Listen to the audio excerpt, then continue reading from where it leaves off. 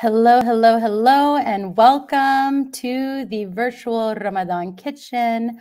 My name is Layla Mukhaber, and I am your host for this special hour. I am the Director of Communications for UNRWA USA, and actually, I've noticed that my notes are off of my screen, so I need to find them. So we want to know where you're tuned in from, what it is that, what your name is, and what your favorite Palestinian dish is. So please use the comments right now to let us know that information. This is going to be an incredible conversation in partnership with our partner, Mama's Palestinian Kitchen, and 6 legendary Palestinian chefs and food bloggers. For those of you that are new to UNRWA USA, our vision is that until there is a just solution to their plight, a world where Palestine refugees thrive. To achieve this, UNRWA USA lifts up the voices, experiences, and humanity of Palestine refugees to secure American support for resources essential to every human being for the promise of a better life. If you wish to share in our mission, please give as generously as you can during this powerful hour. You already know this hour is going to be fun and that April is for Arab food. Let's also make sure that this time is as impactful as possible for refugees. I'd like to welcome to the screen Abbas from Mama's Palestinian Kitchen to tell us why they chose to partner with UNRWA USA again. Abbas, welcome. Abbas Hamida from Ohio. Hi, nice to be here, Layla. It is a pleasure to have Mama's Palestinian Kitchen co-host this event this year with you once again with UNRWA USA.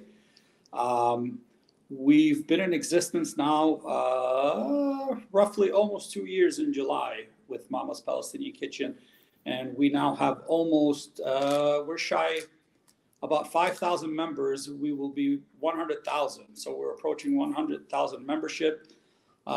We just feel that we want to use our platform to help the community, and what better way than to help the Palestinians on the ground during the holy month of Ramadan, where we can have your generous donations coming in to UNRWA USA, where they will be very helpful with Palestinians on the ground in Palestine. So we're proud to be part of this effort, and we ask you to please donate generously, and let's go ahead and help our people on the ground. So we're very proud as Mama's Palestinian Kitchen to be able to do that with UNRWA USA. Thank you for having us, Layla. Thank you so much, Abbas. We'll see you later on. All right. I also wanted to say Lenten greetings to everyone who observes Easter, and we're just so glad to be here with all of you. Now, I will turn things over to my friend and colleague, Hani Al-Matoun, Director of Philanthropy, to tell us more about how you are supporting refugees through today's Virtual Ramadan Kitchen. Thank you, Layla. Happy Easter, Ramadan Kareem, everyone. Thank you for choosing to spend some of your afternoon with us. My name is Hani Al-Matoun. I work at UNRWA USA as the Director of Philanthropy, and I get to have the privilege of seeing the generosity of our community across this country, and how we put to work. This year is really specific for us for Ramadan. Obviously, there's too many challenges. We're focusing on food assistance for Palestine refugees. You may know that 70% of Palestine refugees qualify for food assistance. And that because 35% say self-identify as extremely poor, the 35% they state that they're poor, and ultimately this is a lot of suffering. And with a big food package, we're doing a $50 food parcel that lasts the family for a month. And UNRWA is the greatest humanitarian engine for Palestine refugees by providing food assistance. Briefly, we may talk big numbers and all that, but quickly I want to share the story of Yazan, who's a boy from Gaza. You will see him in a minute on the screen. And I met him with the family about 2 years ago, and my kids, and he got along very well. He receives food assistance with his family.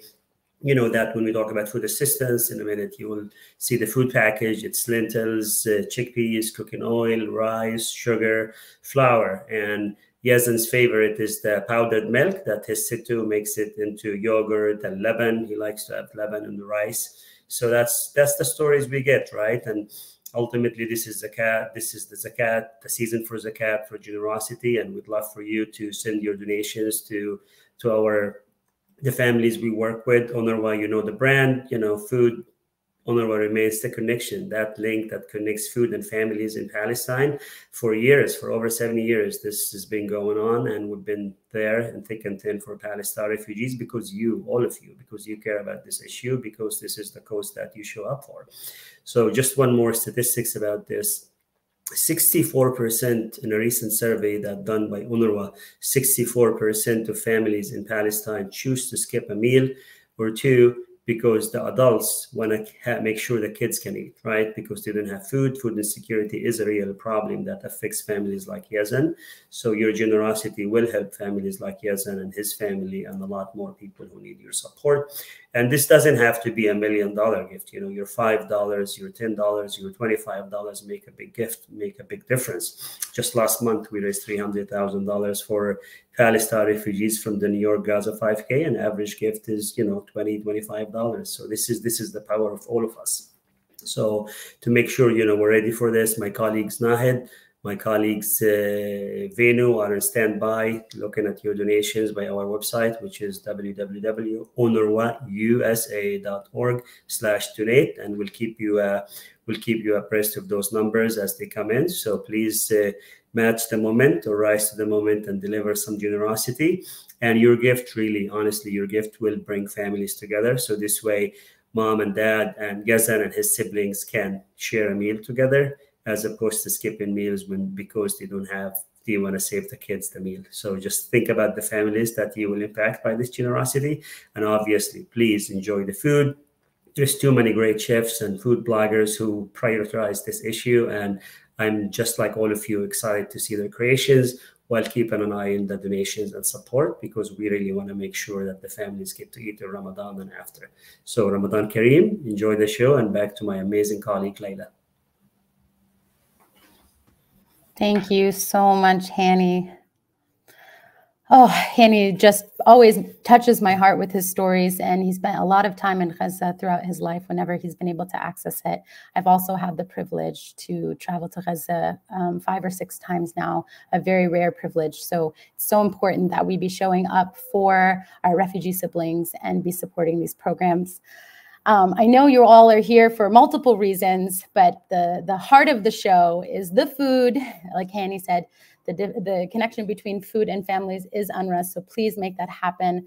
I'm about to pass the mic so you can meet 6 legendary Palestinian chefs and food bloggers. In order of appearance today, we have people from all around the world. We're going to start with Mai Kakish of Almond and Fig, who's coming to us from Chicago, Nadia Tommalieh from Seattle. We have Maha Kailani of Make Delicious Happen, all the way from London, Canada. And then we have Dina of Cook with Dina from Texas, from the Dallas area. We have Izzeldin Bukhari of Sacred Cuisine, all the way with us from Jerusalem, Palestine.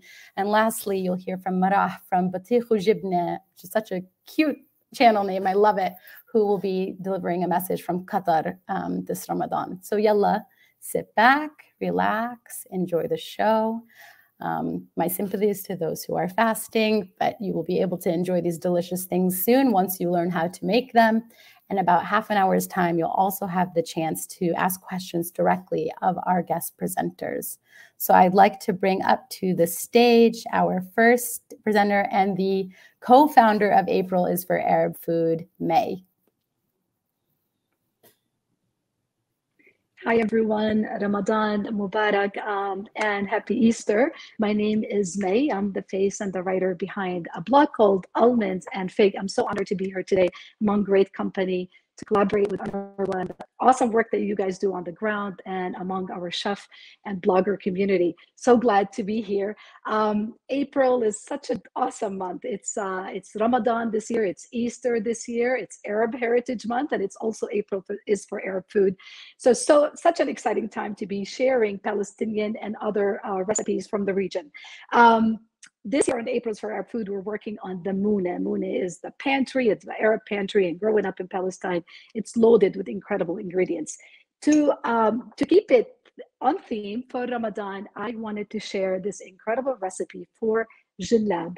Jallab is, or fruit drinks in the Arab world, we call them, or in the Levant at least, we call them sharab. Sharab is usually a fruit syrup that's condensed, and usually it's whatever's in season, whether it's grapes, whether it's dates, whether it's tooth, berries, and those get diluted with water. So Jallab is no exception. It's the drink for Ramadan. When I think of Jallab, it's definitely Ramadan time, and it's also the beginning for summer days. What makes Jallab a Ramadan drink? It is loaded with important ingredients, very simple ingredients from your pantry, but important ones. Dates is one of them. Ramadan is not complete with dates to break the fast, and this drink is made with either date syrup, originally with grape syrup, and today I'm using a mixture between the date syrup and the grape syrup. The date syrup adds a caramely taste, a little chocolatey notes, but the grape syrup is where the sweetness really comes in with few flavorings and some interesting thing about Jallab.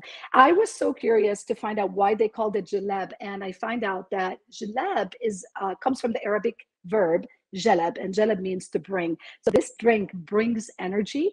It brings refreshment after a long day of fasting from all the, it's a high calorie drink because of the ingredients that are in it, like dates and raisins. And to add to those ingredients, the garnishes are also an important part of this drink. So it's Ramadan when you see the streets of Al-Quds or Ramallah or Nablus loaded with these street carts, sharab carts that are selling customary drinks to the occasion, usually Jallab, Arid Sous, lemonade, Amardin, and various drinks or laws, drinks are important for the holy month of Ramadan. So you're here for the drink, and we're gonna get started. To make this drink, you can make a whole pitcher and just leave it, or a bottle and just leave it in your fridge and just dilute it with water when you need to. It is really easy. It's a pantry staple. You could just make, but the best part about this drink are the ingredients that go in it. Okay, I hope I don't spill everywhere. I'm gonna start with date syrup. So I'm gonna mix equal amounts. Whatever you decide to do, just mix equal amounts. And if you're using just date syrup, then the whole amount will be date syrup. So date syrup went on in this pitcher. And then I'm gonna mix equal amounts of grape syrup. Now, kharoub or carob is also customary to add to this drink. I don't have carob syrup, but kharoub in Arabic. It has a different flavor, and it's really, really nice. Here we go. So hopefully that's an equal amount.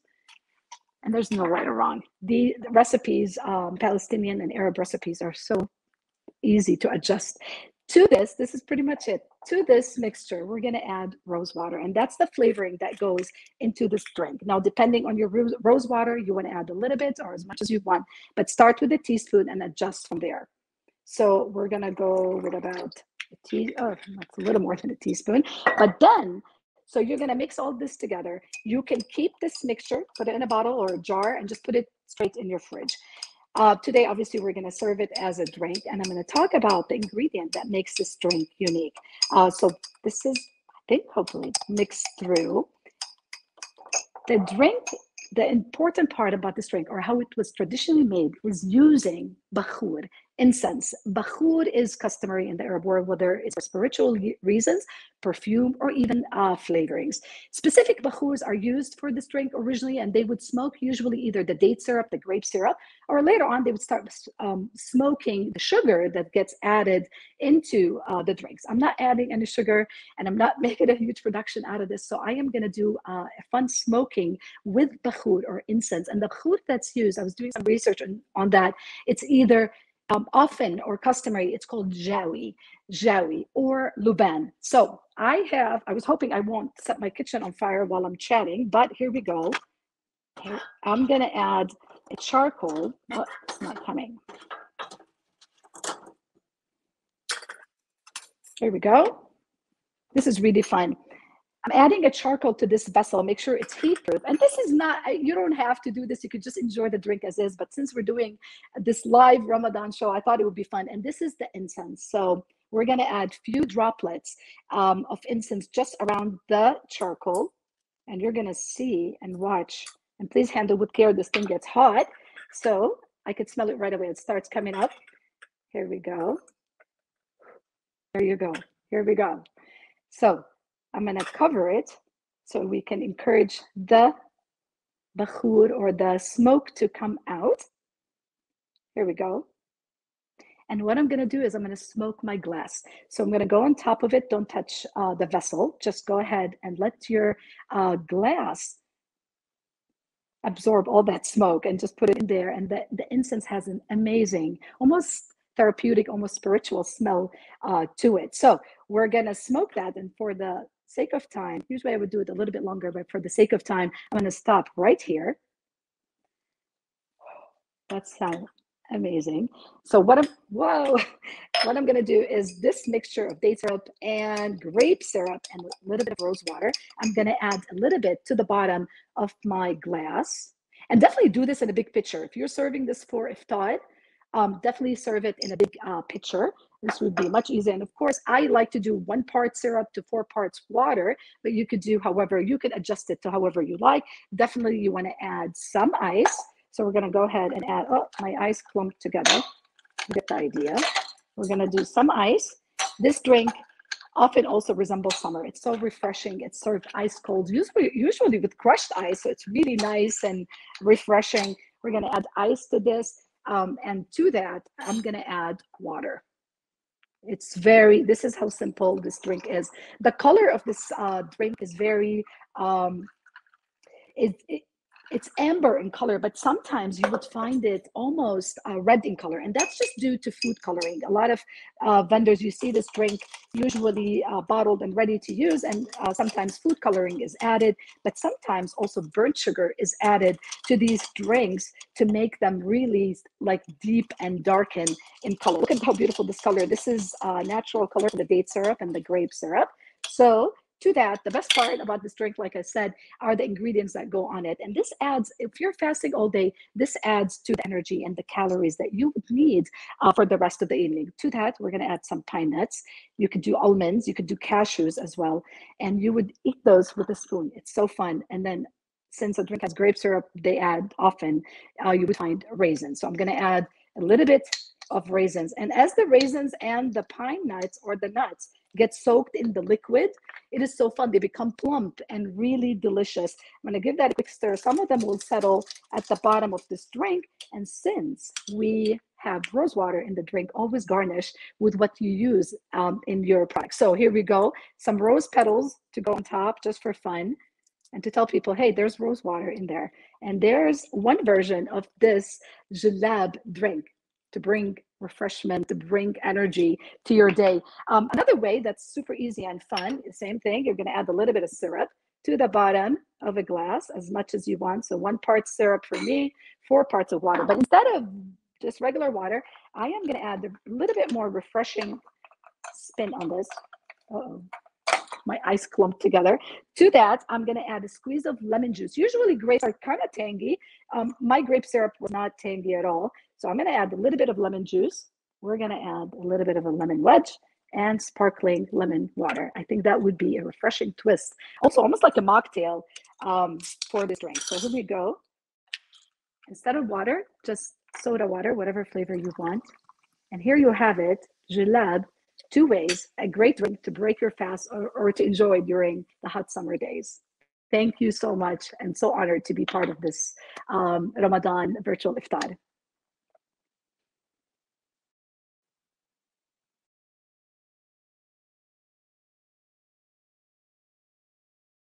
Beautiful. You made me thirsty. This is Nadia Tommalieh from Seattle. Thank you so much for joining us. Ramadan Kareem and happy Easter to everyone. I am, as I said, I'm from Seattle here. I'm based in Seattle and I'm Palestinian. And I'm a cooking instructor and a food blogger. I focus on teaching the flavors of the Arab world and mainly home-cooked meals that you don't see out there in restaurants. My teaching doesn't just focus on the food, it also focuses on the traditions and the stories behind the food that we eat and we grow up with. Today, we are going to be making a delicious condiment that I love and I always keep in my fridge. It's called mtawame, which in Arabic we call it mtawame. It's toom sauce. This basically a basic sauce that you usually you would enjoy, generally you enjoy with fried chicken or roasted chicken, or maybe a chicken sandwich or chicken shawarma. I'm going to show you at the end also how I like to eat it. And also stick around for a few, twists that you can do to this simple sauce that we're going to be making.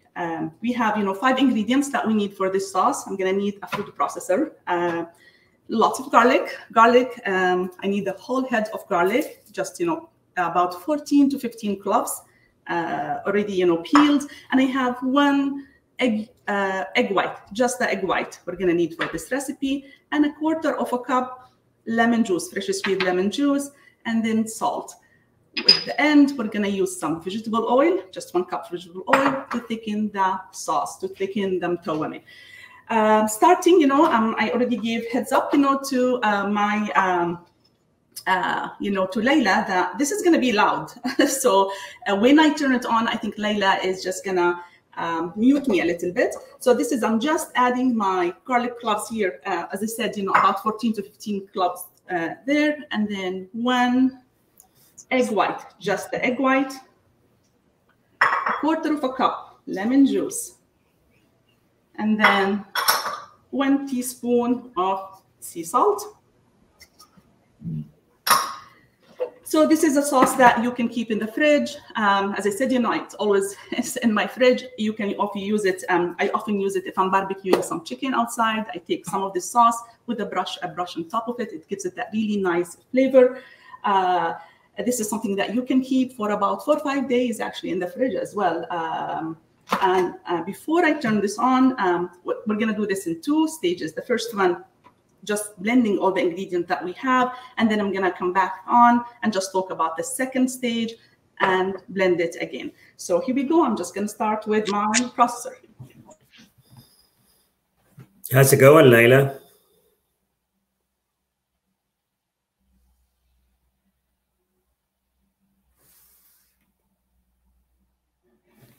It's a great day. Yeah, Layla, can't wait to hear. Was I muted?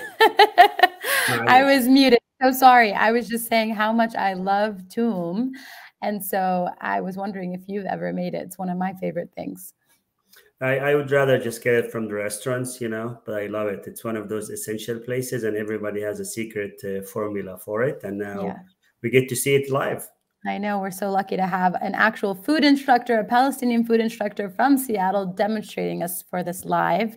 And hopefully people are taking notes so that when they make iftar or they make their Easter dinners or whatever meals they'll be creating during this month of Arab food making, that they can add this to just jazz up their dishes. But Hani, let's talk more. You were telling us, really powerful stories from Gaza, and I would love to hear kind of more of what our community could be. Oh, Nadia already finished? I'll be back. Well, you'll have to pause that story, Hani. I'll be back. All right, back over to Nadia. I'm sorry, Hani, to cut you off, but I just finished actually the first step of making this sauce.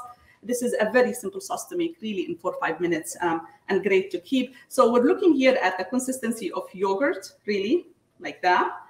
So I just blended the garlic, egg white, lemon juice, and the salt. And then now is the next step. I'm going to be using just vegetable oil. And this is when we add it, we're going to be adding it in a drizzle, really like a hair, slowly, slowly. I'm going to turn it on, and then I'm just going to add it until everything is done. And you're going to notice, I don't know if you can see it from the screen, that this is going to thicken. Even the sound of the machine is going to change a little bit. So I'm going to turn it on, and Hani, you can finish your story.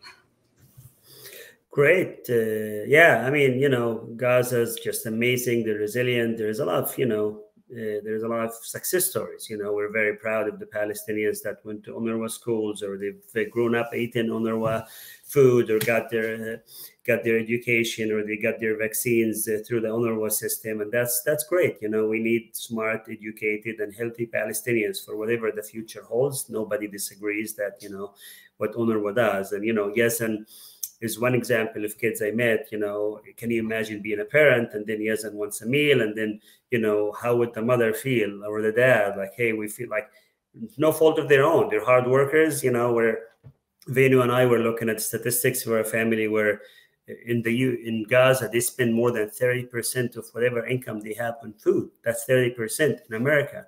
Do you know how much money we spend from our income? about 10%. So that just tells you the food expensive, unemployment is high, up to north of 60% of the Palestinians in Gaza are unemployed. And I don't want to get to the blockade and siege; those are still real. There's a pandemic going on, and we want your support because really, ultimately, it's about food. We want families like Yazans and other kids to be able to have food with their families. And your gift today of $50 can deliver just that. Back to you, Layla. Thank you, Hani. And actually, back to Nadia. So here we go. What we're looking for, the consistency here, if you can see, it's more of like a Lebanese now feel. It's a little bit thicker. I'm just going to add it to my plate here. I hope you can see it. So this quantity that we made will make you about 1.5 cups of toum المتومة. As I said, you can keep it in the fridge. This is, I like to eat it. I know that we mentioned the chicken in the beginning, but my favorite way of eating it usually is with just some fresh tomatoes. Like I would take a tomatoes like that and just add some of the mtawama on top of it, a little bit always of extra virgin olive oil and maybe summa, and this tastes just amazing. So that's just for the basic mtawama. For those who follow me at on my social media at Nadia Tommalieh, you would notice that I always like to do that twist, to my recipes. So this is one thing that I like to do with mtawama. So I'm just gonna actually prepare a plate like this with just the regular mtawama here. I'm gonna keep it on the side, and then I'm gonna make another small plate like that, and then I'm gonna bring some of the beloved spice, the za'atar. I'm gonna add the za'atar on top of that, and actually give it a mix. This is really takes it like to a second, to another level of deliciousness, I call it. This is, you can eat this, like my kids like to call it. I like to eat this with French fries, with some, again, with the tomatoes will taste really, really fantastic. Here you go, I'm just gonna decorate it.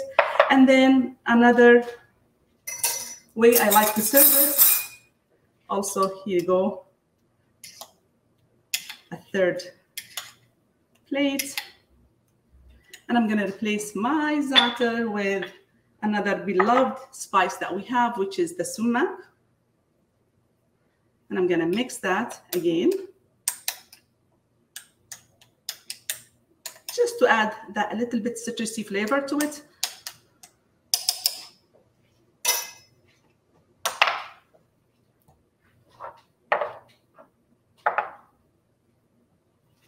And here,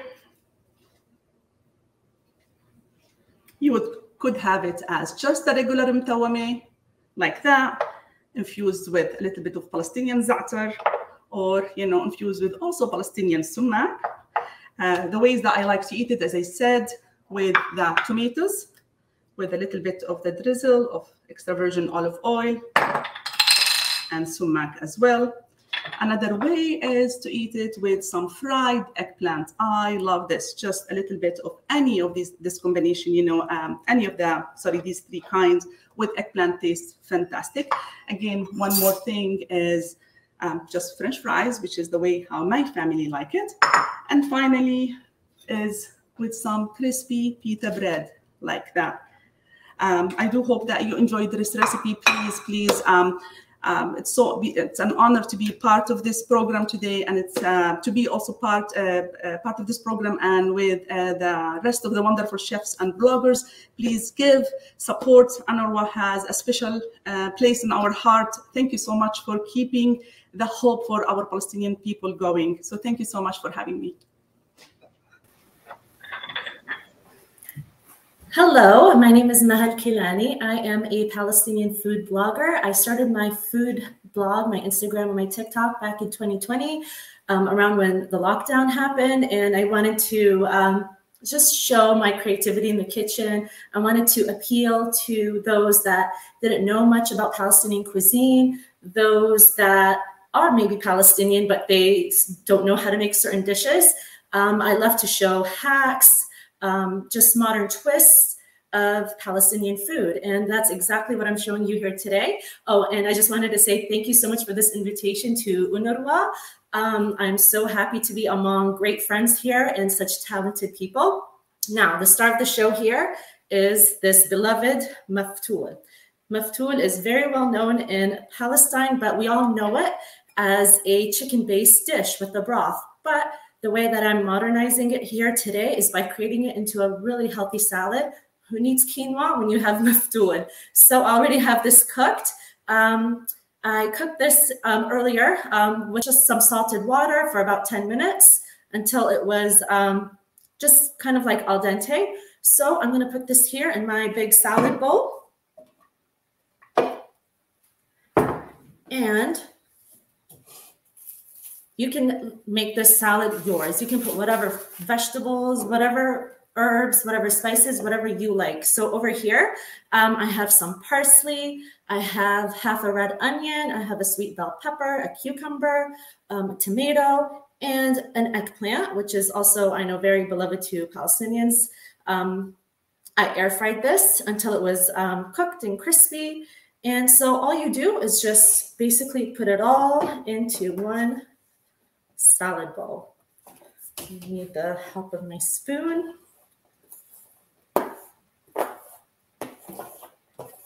And the full recipe is on my page. And honestly, you can make this salad yours.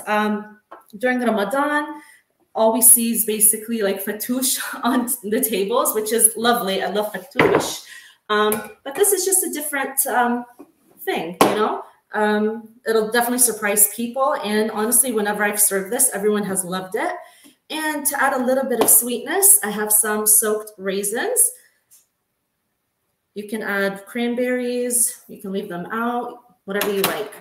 And I have some roasted walnuts. You can choose whatever kind of nuts you like. I have walnuts here. On my page, I used roasted pistachios. But walnuts will do the trick here. And now my favorite part is the dressing. The dressing is so good and very Palestinian-inspired.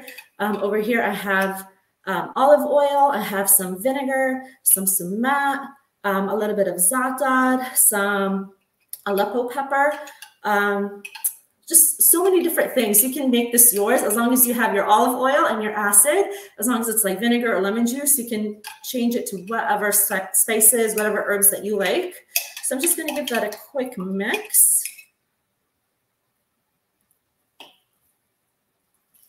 And then pour it all on top. And this dressing gets soaked up by the maftoul, and it's so good. Like, it's so good, so tangy. So I'm just going to give it a quick mix here. And the eggplant soaks up all that deliciousness, the maftoul. This is just a nice, like, healthy way of eating maftoul. You don't have to always have it in, you know, the chicken-based dish. This is just another way of serving it, which I personally love. And there you go. Because I prepared the maftoul earlier, it kind of stuck together, but that's okay. If it's freshly made, it won't be as stuck together as mine is. And I already smell the aroma. It smells so good. I smell that za'atar, I smell that vinegar, I smell that olive oil. And these little pieces of eggplants, they're just going to soak it all up. And the maftoul, oh, it's so good. And it's just going to be like a nice, interesting addition to your iftar table. You can consider this even as an appetizer, not really even a salad, because it's so hefty with ingredients and vegetables, and the maftoul is very filling as well. But there you go. Palestinian maftoul salad. It's so refreshing. You definitely have to give this a try. Thank you, UNRWA, for inviting me. And I will hand it back to you, Leila.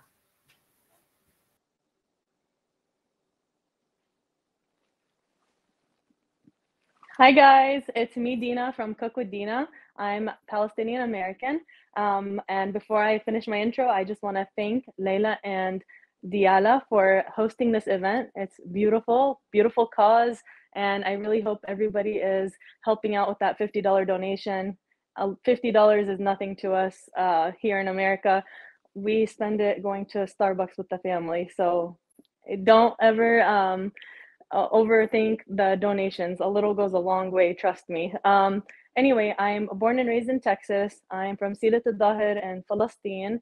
I've never been to Palestine, unfortunately. Most of my family moved from Palestine to Kuwait and from Kuwait to Jordan, and I was born in Texas. So we say y'all. I've got a little bit of a twang, and I love bringing Palestinian food to life, especially here in America. That's why I started my social media page. If you know me on a personal level, you would know I've always been a foodie. I grew up in the food business. My parents have Middle Eastern stores here in Texas. So food is just second nature to me. What I am making today is actually showing you some Palestinian staples that can be great as an appetizer or as a meal, especially if you're vegetarian. This is perfect for you. Lots of these are gluten-free as well. Not everything though. Let me show you. I need to move my camera so I can show you my appetizer board that we're gonna put together.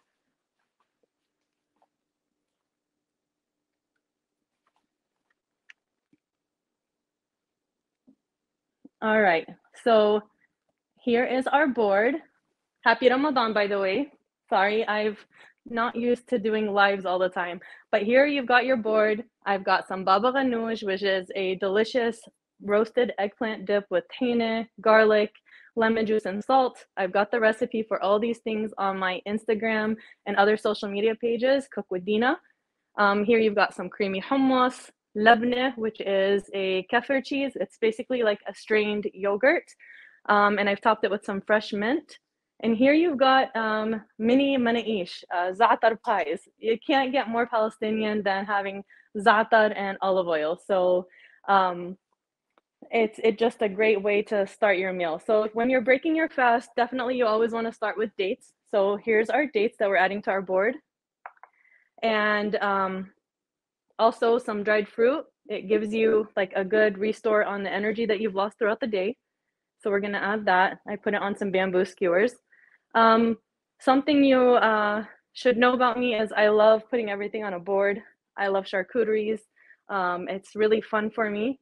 And it's just something that I like to give a Palestinian twist to, or, you know, make it more simplified for the person that lives here in America. Like I'm known to go to the grocery store and share basically how you can make a meal using American groceries, which is really cool. They really enjoy that. So what we have here so far is the 3 dips, our dates, our dried apricots. We're gonna start garnishing our dips and then we'll garnish our board. On our hummus, we're gonna top it with some pine nuts.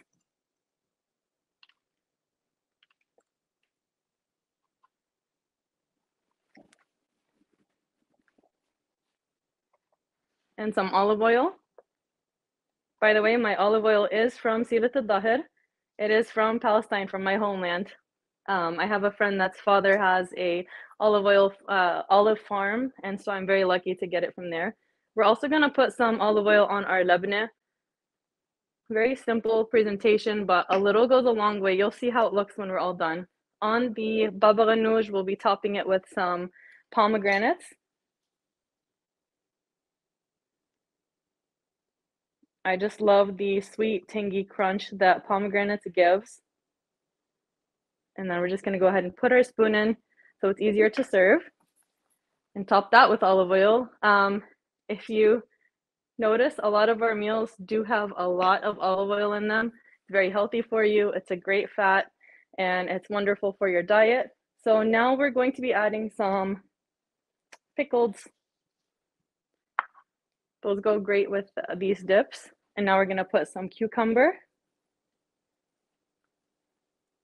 I like to use the cucumber as a board, and I'll show you why in just a second. It acts as a really great board, barrier, like a little wall for anything that might be loose that could fall off the board. just like this. And then using this as a guide for us, we're gonna go ahead and put in our pita chips. See how the cucumbers are just holding it all in place? All right, now we'll be putting some tomatoes. Some really big staples in the Palestinian diet is olives, za'atar, the zit, olive oil, fresh vegetables. It's a very healthy diet. It's very beautiful. I love it. All right. And then we'll be putting some jarjir, which is also known as arugula. Let's put some here to add some color. And some here in the middle. Put some bell peppers. It's always fun putting together a charcuterie. This is great for guests. This is great if you're introducing Palestinian cuisine to somebody that might not be familiar with it. It's not such an intimidating way of introducing it to them the first time. Of course, some Palestinian green olives. We've got some radishes.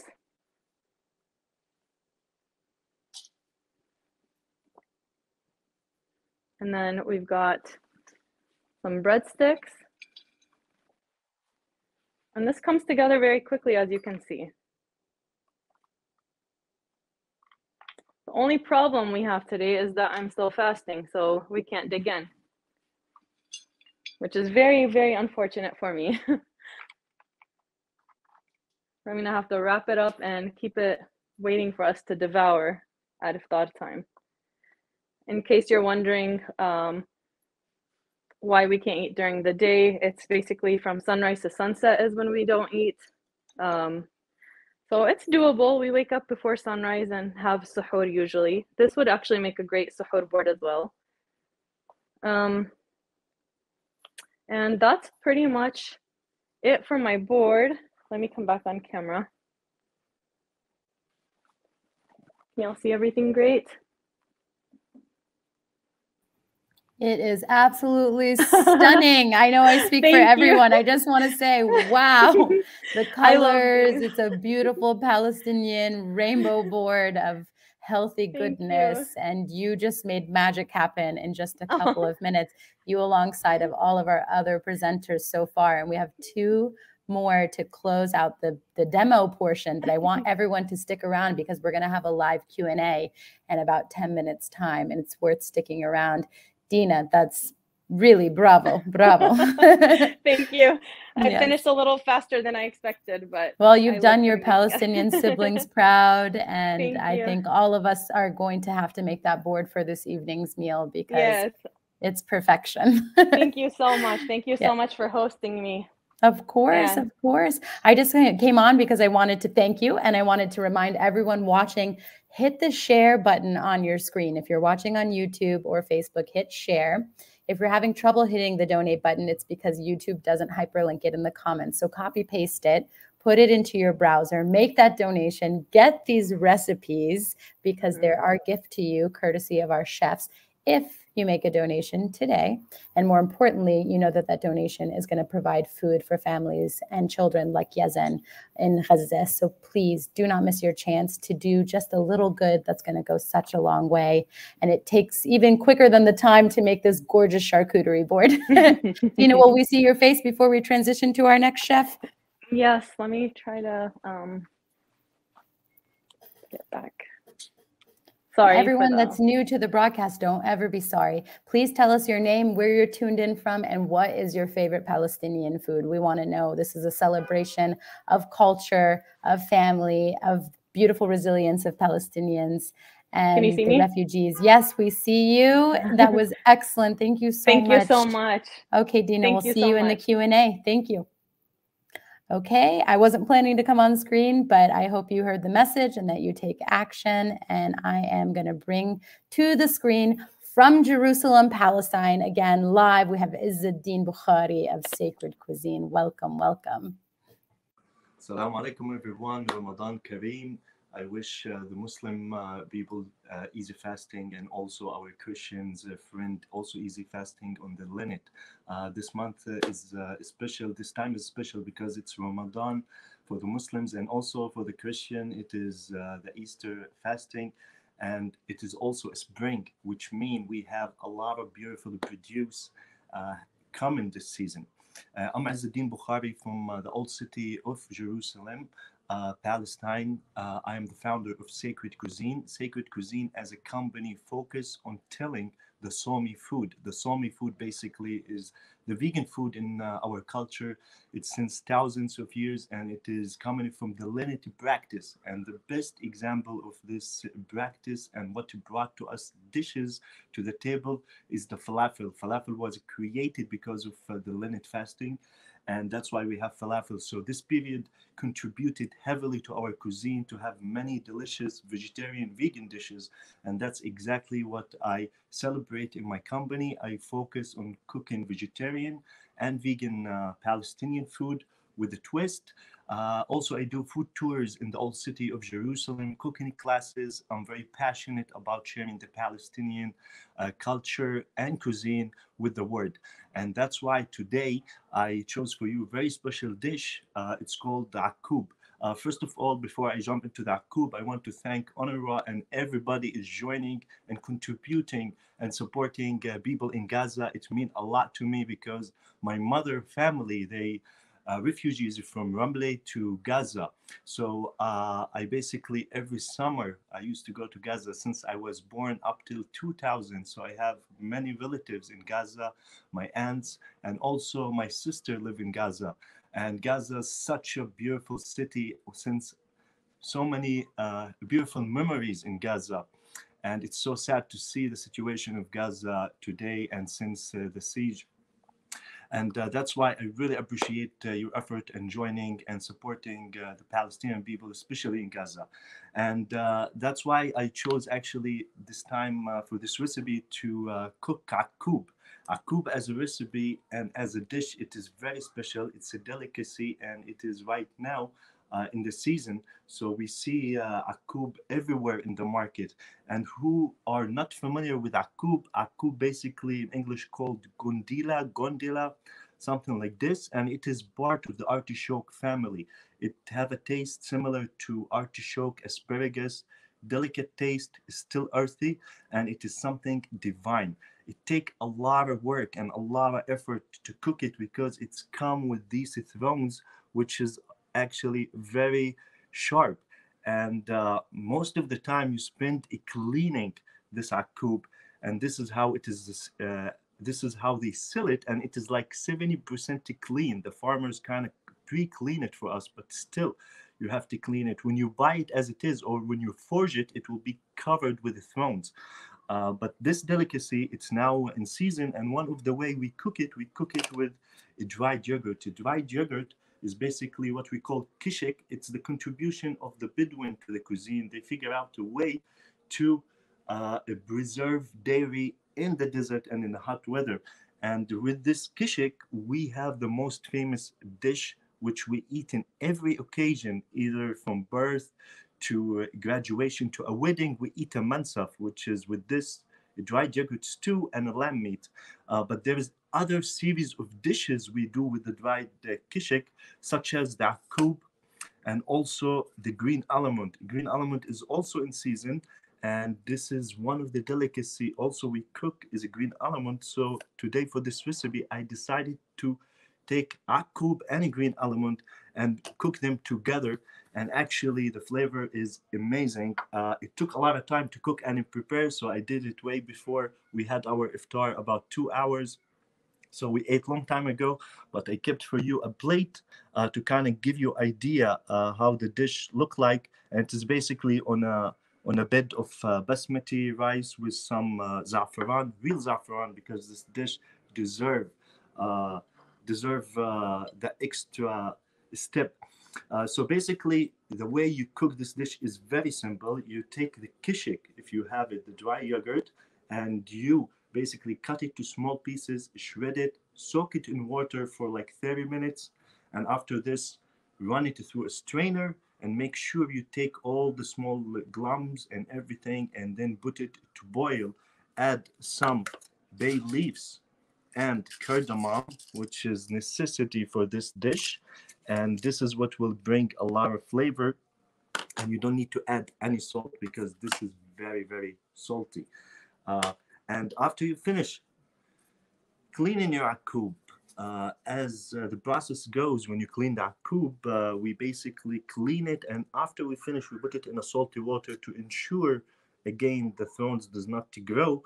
And after that, we blanch it. We cook it in water. I like to cook it extra to make sure it melts in your mouth.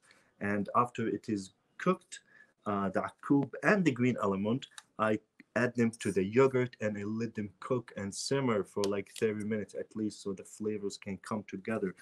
And this dish, as a mansaf, as akoub with the dried yogurt stew, it have very special flavor, and it is fermented yogurty dairy dish.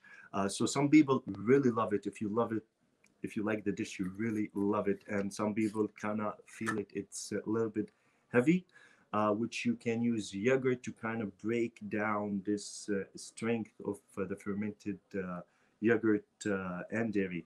And of course, buy nuts and almonds for extra protein, and also to give that a crunch on the dish.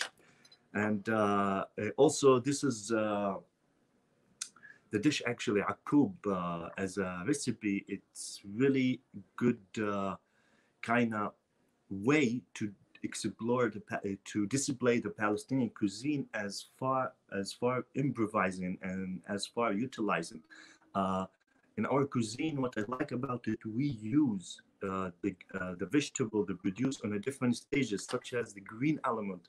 We use it, we eat it when it is still green. And here in Palestine, when I used to be a kid, after I finished school, you go out from the school and there will be a farmer selling some green almond or a green cherry or a green plum. They will sell you some with salt. And this is like one of the way we as a little kid grow up eating almond in Palestine. We will just crunch it, put it in a salt and continue to eat. And this idea, me as a chef now, this is my career, and this is what I love to do.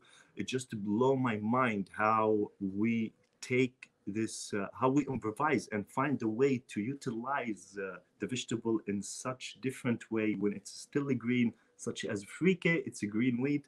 It's picked when it's green, and it's totally have a different dimension portfolio, which is give us more diversity in the same ingredient in itself. And also for something such as akoub or even fava bean, which take a lot of work and preparation to do, people still do it, even though green bean grow in different parts of the world. Still, here in Palestine, we cook it as it's a green, not also as a dry. So this is one of the things I really enjoy as a chef, especially being in Palestine, especially in this season. It's one of my favorite seasons after the olive season, of course, because this season have so much of a green, spring, beautiful, interesting, and a delicacy ingredient to bring to our table. And basically, I cooked akoub for this season 5 times. This is the 5th time, and it is about to finish. It is very short season. So I'm very happy also to do this recipe for this fundraising, and I hope you enjoy. And for who don't have akoub or green almond, you can substitute it with the green fava bean if you have access to green fava bean, or you don't have access even with cauliflower. We have a dish, the impoverished, which we make out of deep fried cauliflower cooked with the kishik. There is many series of dishes coming with the kishik, not only the mansaf with the lamb, and there's many other dishes. They celebrate the vegetables are in season. So I hope you enjoy, and I hope you will try it. If you have any question about the recipe, contact me at Sacred Cuisine. I'm from the old city of Jerusalem. Also, we provide some of these ingredients to be delivered to your home. So make sure you check Sacred Cuisine for a future product about to join the market, which is we will be able to bring you from the old city of Jerusalem to your table some Palestinian ingredient. I hope you will enjoy. Hi everyone, I'm Marah. I'm one of the faces behind the Instagram page Batik Jibne. For those of you who do not know, I share this page with my mom. It's essentially a food blog where we share Palestinian and Middle Eastern recipes with the world. We've had the page for a couple of years now, I believe, and the main aim of the page has always been to share Palestine with the world, to share the culture, the heritage, the food, but also the struggle. So this is why it means the world to us to be here today amongst all of you. So we would like to thank Layla for having us. We would like to thank the entire UNRWA team for putting something so special together during the month of Ramadan. It's a cause that is very close to our hearts, and it feels very special to be in the position to spread awareness and to raise money for Palestinian refugees. And so in honor of today's Ramadan Virtual Kitchen for Palestinian refugees, we have decided to share an authentic Palestinian dessert recipe, Knafeh Nabulseih or Knafeh Naameh. It is an authentic, delicious recipe that you guys will love. It's very simple to make and it's perfect for the month of Ramadan. So we hope you guys tune in and enjoy. All right, everyone. So let's get started on the fermented knafeh. We're going to need a few simple ingredients that we're going to combine in a large bowl to form a dough. So we will start with 3½ cups of flour, ½ cup of semolina, you can use fine or coarse, ½ cup of cornstarch, and ½ cup of powdered milk, along with 1 teaspoon of baking powder. We're going to mix these together, and then we will add ½ cup of slightly melted ghee. We're using vegetable ghee, and we're going to rub it into the rest of the ingredients. So once it's all rubbed in, we're going to add 1½ cups of room temperature water, and we're going to knead until we make a dough, or until a dough forms. Feel free to add a little bit of extra water gradually if your dough does not come together, because the amount of water depends on the type of flour. Your dough should look like this. Then we will place our dough in between 2 sheets of parchment paper, and we will roll it out to a 1 centimeter thickness. And once it's rolled out, we're going to transfer it to a baking sheet, and we will preheat our oven to 450 degrees Fahrenheit while the dough rests for 15 minutes. After 15 minutes of resting, we're going to lower the temperature of the oven to the lowest possible temperature, and we'll bake the dough for exactly 20 minutes. After 20 minutes, we're going to leave the dough to air dry for 5+ hours. You can leave it overnight, and it should look something like this. And then we're going to do part by part. We're going to place it in the food processor and grind it to a fine consistency. And there you have it. Our knafeh dough is ready, and we are ready to assemble our knafeh naameh or knafeh nabulseih. We're going to start with around 1½ tablespoons of ghee that we're going to spread all over the bottom of the pan that we will make our knafeh in. You want to make sure the ghee goes everywhere, even on the sides. To around 1½ cups of our fermented knafeh that we just made, we're going to add 2 tablespoons of cold simple syrup and rub it in. Then we're going to spread the fermented knafeh into the pan, and you'll notice here my mom presses gently every time she adds more, and this is to ensure that there are no empty spots, so you want to press gently. Once we have a nice even layer, we're going to take a pan of the same size and we're going to press into the layer, and that will make sure that really everything is even. And now comes the best part. So for the cheese, we're using desalted Akawi. You can use Nabulseih, you can use Mshallale, whatever's available where you are. So you want a nice generous layer, and you want to pat it down at the end and add 1 last sprinkle of our fermented knafeh. To cook it, we're going to place it over the stovetop, and as soon as you hear a slight sizzling sound, you want to begin rotating it, and you will rotate the entire time that it is cooking. If the cheese releases any water, you want to take a paper towel and just pat it down slightly to soak up any excess water that comes out. After a few minutes of turning, I would say around 8 to 10 minutes, could be less, could be more, your knafeh will turn a nice golden amber color around the edges, and that's when it's ready to flip.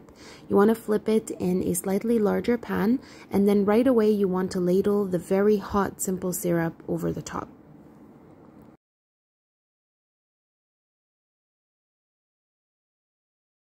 And of course, like with all Arab desserts, you want to go in with a generous layer of ground pistachios all over the top, and it's ready to enjoy.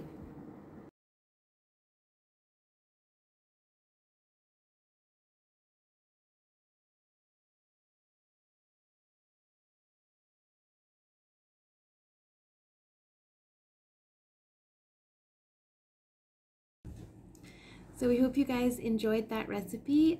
Please do send us your remakes on Instagram if you guys decide to make the Knafeh. And we would like to close off by saying thank you again for having us, and reminding everyone to please donate towards the cause. We are infinitely blessed to be able to make spreads of delicious dishes all throughout the month of Ramadan, while others, families in Gaza, families in Palestine, they rely on the aid that they receive from UNRWA to feed their children the basic necessities. So please donate.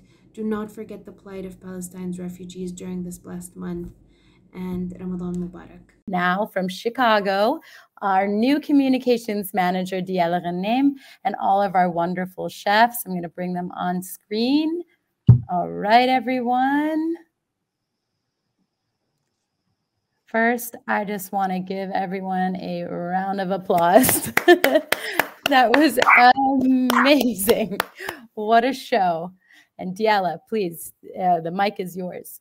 Thank you, Layla, and thank you to all the chefs that were able to make it here today. Amazing, amazing work. I feel really bad for all of us who are fasting today. I am sure it was very difficult for them to watch, but I'm also very confident that people will be taking all those recipes and including them in their iftar menus moving forward.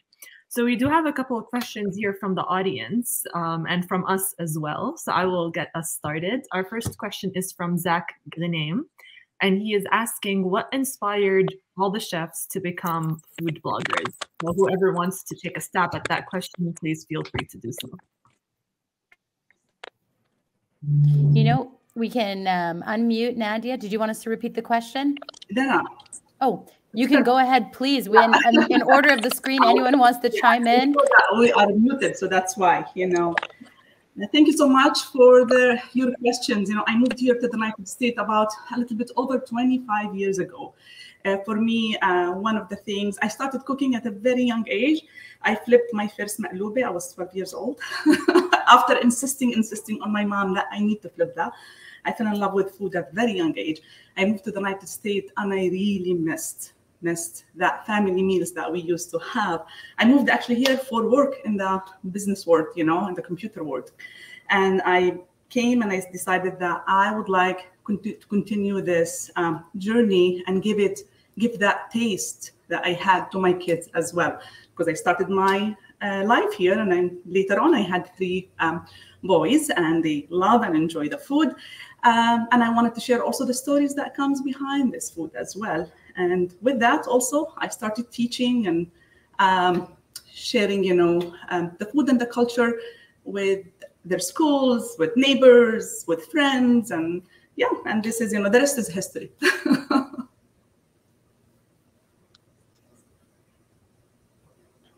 That is beautiful. Did anyone want to share also their reason? Go ahead. Yes. So I think everybody surrounded, like that's in my circle of friends or family, got sick of my food pictures on my personal Instagram page and on my Facebook page. They're like, you need to just go ahead and make a page for your food because that's all you're posting anyway.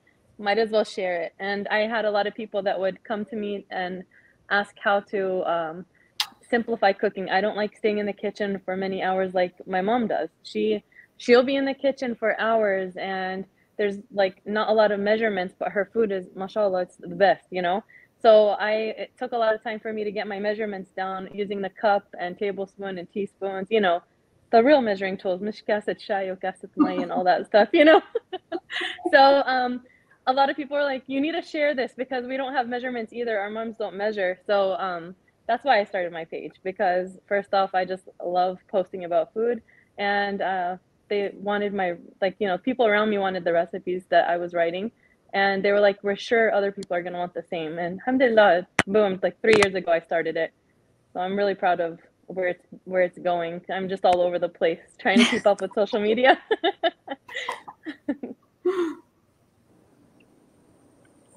Sorry, it takes me a second to unmute. It's so beautiful to hear from each one of you. And in fact, I want to ask you questions for hours, but we also want to respect your time. And I know that some of you have commitments after this call.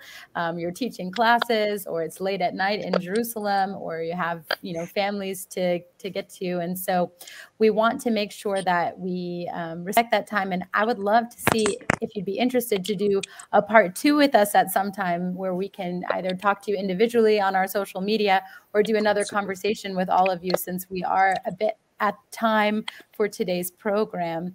Diyyeh, if you wanted to add anything there. I couldn't agree with you more, Layla. I wish we could sit and speak about everything that we have in mind and all your stories and all your inspirations and dishes, but we are at time. So we are going to think about having a part 2 of this, where it's more discussion based and everyone can have some airtime.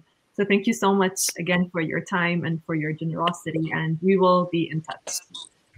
Yes, before we end the show, I want to repeat my thanks, and we want to bring on the fundraising team so that they can give us a reminder of the reason why we're all here. All of you chefs showed us the most beautiful dishes, and you put your heart into your food, and thank you for your endorsement of this important work and our mission to make life better for Palestine refugees all across the Middle East, but especially right now in Gaza, and meeting their food needs.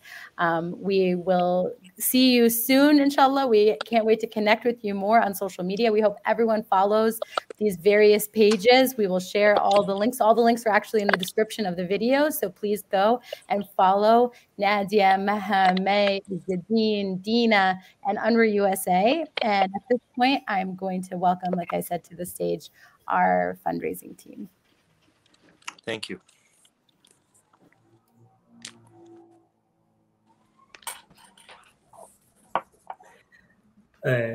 Hi everyone. Good to be back. Happy Friday. I'm surprised nobody said happy Friday. So how you guys feeling? How are things going? Nahid, Vino? Hungry. Very hungry. Yeah, I really feel the same way. Everything I saw was just absolutely incredible. So amazing stuff. Well, great. Donations that came in as well. How's the fundraiser going so far, Vinny? So I'm literally calculating as we speak, and we just got a donation, so I'm going to add to that. So we have almost $1,700 in donations so far, and great. One new recurring plan. So thank you to everyone that made their generous donations. We want to keep it going, and so I was just thinking, Hani, there's got to be something that we can offer for. Yes, it's the month of generosity, where people are, asking for this. So let's just throw in a good deal for our amazing audience and chefs, anybody who wants to take us up on this offer. So, Vino, what do you have? What do we have to offer? Obviously, we all know that if you've made a donation today, that you're going to be getting the recipes from our amazing, incredible chefs and vloggers. But I want to do it one up. So if you make a donation of at least $50, or you create a new recurring plan, monthly donation with UNRWA USA, you will get a beautiful Gather for Gaza t-shirt before Eid. And if we can pull up the design by chance of what the t-shirt will have on it.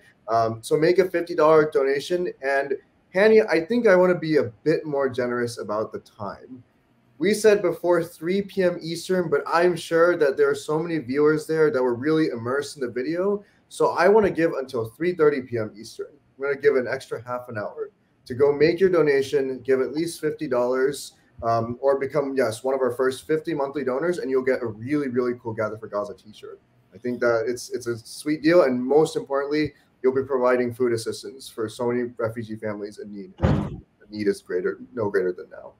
That's wonderful. I think this is great. And folks, remember, this is really about the families. This is what we're doing here, to provide food for families, for their parents. We make sure, they have food assistance. A $50 donation will deliver food for families who need it, and families they may not eat otherwise. So I hope you take us up on this offer of token of appreciation. And, our colleagues, Nahid and Vino, logged in on this call from New York, where they are based now, but we're thrilled that you were able to join us. Nahid, any final thoughts as we close this? Well, please, on behalf of these wonderful chefs and the emptiness in your stomach, please fill your hearts. Don't forget to donate. And thank you for showing Palestine refugees that Americans care. I want to add one thing, if it's okay. So we're at almost $1,900, and every single person that's donated so far has already qualified for the T-shirt. Wow. So that's fireworks. awesome. I mean, the fireworks. We're getting at least $50 in gifts. So I just want to thank everyone and keep it going. Really keep it going. You know, and you'll get an awesome T-shirt before Eid. For the record, that's 400 months of food assistance for families in Gaza, the amount that we've received. So let's keep that going. Thanks, guys. So yes, more food for families. And before we go, guys, can we give a big shout out to our amazing host, our amazing MC, Layla. Bravo. Layla, ya'tik al-afia. It's all you. Thank you, guys. Keep up the good work. And we're waiting for your donations. We're standby. Any questions? We're here. Thank you. Thank you, Shabab. I'll catch you all later. My dear UNRWA USA colleagues just shared with you all the ways you can provide food for Palestine refugees this month. They offered you so many incentives, from receiving a Gather for Gaza shirt, which is super gorgeous, a cool shirt designed by Zaindi out of Seattle, a Palestinian designer. And so, and the recipes from today's chefs, which is an exclusive gift for anyone who donates. So please, $50 or more, provide food for a family for an entire month. Do something good. And remember, it is zakat eligible. If that's something that's meaningful to you, give generously and it will be returned to you tenfold, inshallah. So please come through with your donations. Every single dollar counts and it all adds up. For everyone who donates today, again, the recipes of the show, courtesy of the chefs, and the $50 to start a monthly gift, a cool Gather for Gaza shirt. I can't emphasize that enough. Thank you to the chefs, the supporters, our beloved viewers. Shout out to the entire UNRWA USA team behind the scenes, Abbas and Mama's Palestinian Kitchen community. I hope you join their group. And most importantly, the Palestine refugees that we exist to serve and our colleagues across the Middle East, most of whom are refugees themselves, working day in, day out under the most challenging of circumstances, under occupation, under blockade, under military assaults and war. And we need you to show up for them so they can carry on these life-changing UNRWA programs for as long as they are needed. That's our show for today, folks. Ramadan Kareem, happy early Easter. Thank you so much for tuning in and for all of the support that you are providing and for showing Palestine refugees that Americans care. Till next time.